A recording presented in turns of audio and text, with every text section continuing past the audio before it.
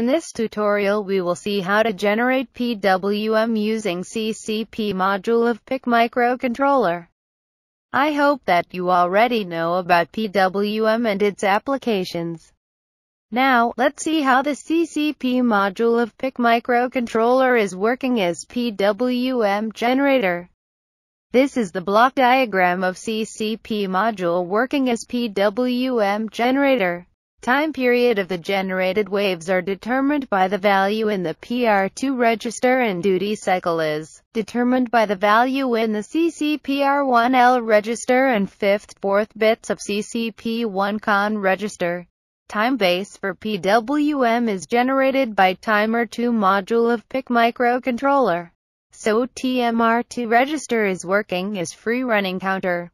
CCPR1H register will latch the value of duty cycle during start of every cycle. This will avoid possibility of glitches in the output to sudden change in duty cycle value. For the sake of explanation we simplify the diagram like this. Now let's see the working by loading duty cycle and time paroid register.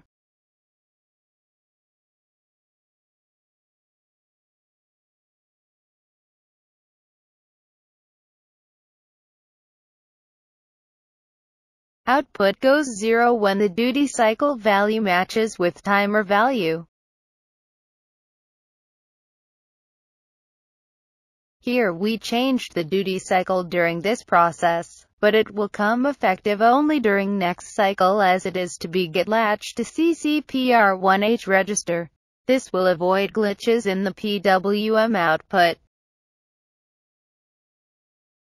When the TMR2 value becomes equal to the time period value, the cycle resets and loads duty cycle from the CCPR1L register.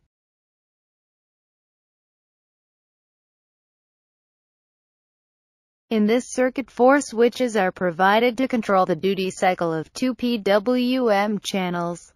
You can get the source code and its explanation from our website electrosome.com.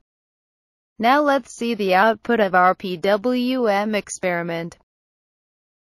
In this experiment you can see that the LED brightness is changing with PWM duty cycle.